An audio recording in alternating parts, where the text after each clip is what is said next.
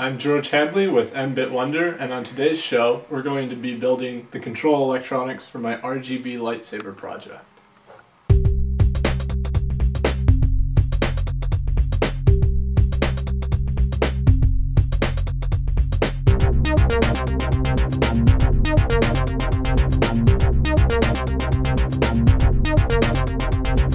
For those of you unfamiliar with the project, RGBSaber is a programmable Luxion LED driver designed to modulate the light output from an LED.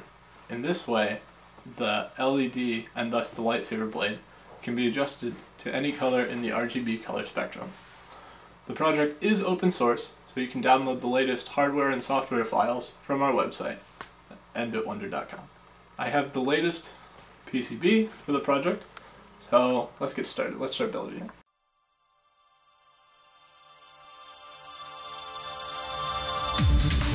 We begin with the microcontroller, a PIC18F2221 from Microchip. This version of the board uses an SSOP package, so the micro can be hand soldered by bridging groups of pins together and then applying desoldering braid to remove excess solder.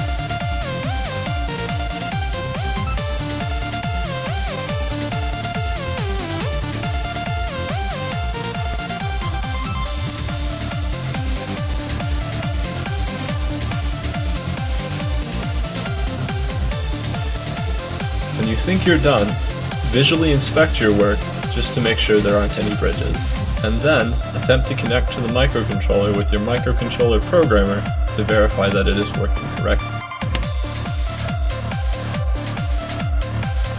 Once the microcontroller has been added to the board, and we have verified that it works by connecting to it with our programmer, it's time to solder on the other SMD components.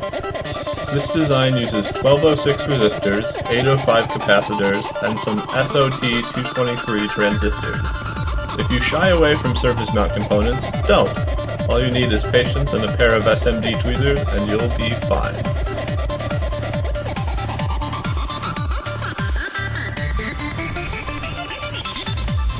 To finish off the main board, we add the DC-DC converter, bulk capacitor, and male header.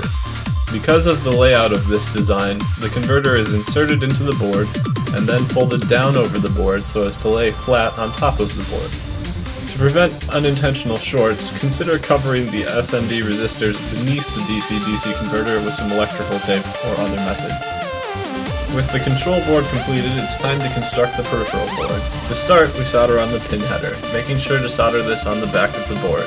Trim the leads on the top of the board as close to the board as possible. Now, place the sliding potentiometer on top of the board, protecting the pin header leads from short circuits. Visually inspect to verify that the pin header isn't contacting the potentiometer, then solder on the potentiometer. Finally, finish off the board by soldering on the RGB LED and tactile switch. So the two boards are complete. Now, the only part left in our little project is assembling the cables. So, I went on DigiKey and I got ribbon cable. This is 28 gauge 16 conductor ribbon cable. You can get it for, I don't know, it's like $10 for 25 feet or something. It's pretty cheap. And I'm using these MTA 100 connectors. They Tyco Electronics makes them. I'm sure that other companies do as well. But the main reason I chose those is because the crimping tool is really cheap. It's still probably a lot for what you're getting, but a lot of these crimping tools run you hundreds or thousands of dollars.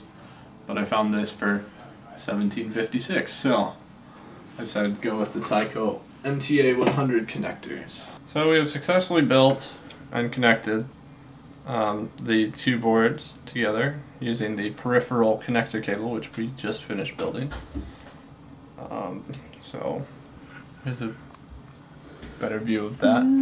Simple ribbon cable with crimped connectors at both ends. Yes. So that, I sort of goofed up. I had meant to reverse the direction on one end, but oh well. Oh well, it'll be okay though. Anyhow, so we have our two boards connected together, nice and reliably.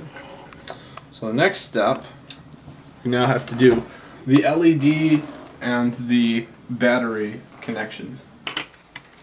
So now, we can connect the LED to the system that we have been working on.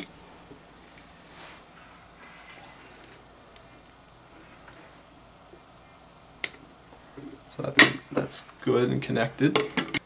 The last step in our electronics build is the power systems. So I went ahead and went to Battery Junction. They have this great lithium-ion battery pack that I bought there, and an associated lithium-ion charger to use with that.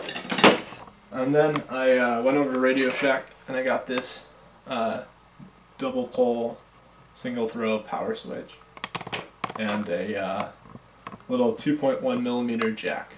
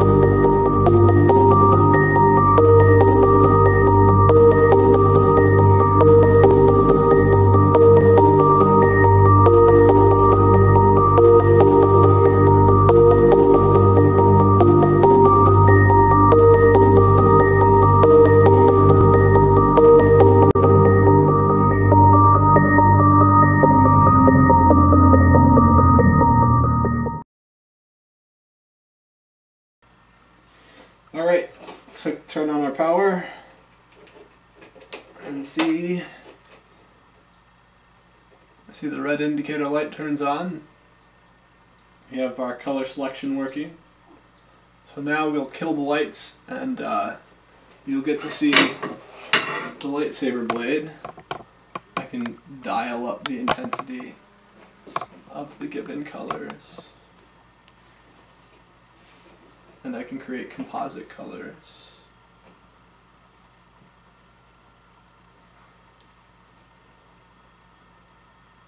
I can do Mace Windu purple, among others. Just about any color you can think of.